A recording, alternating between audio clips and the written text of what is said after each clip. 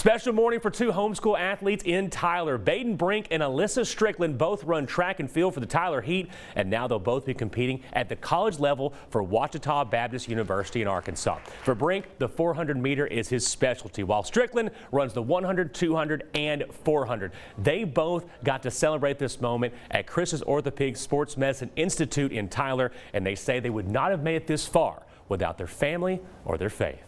Everyone that's here have been such an influence in my life.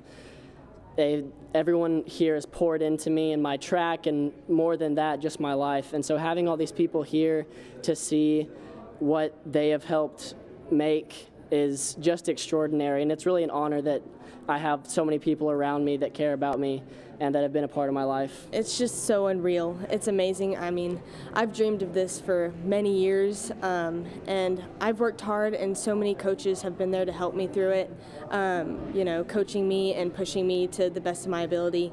And the main thing is I just have to give thanks to my Lord Jesus Christ. These two friends have trained together throughout high school and will both get to take their East Texas talents to the Tigers track and field team.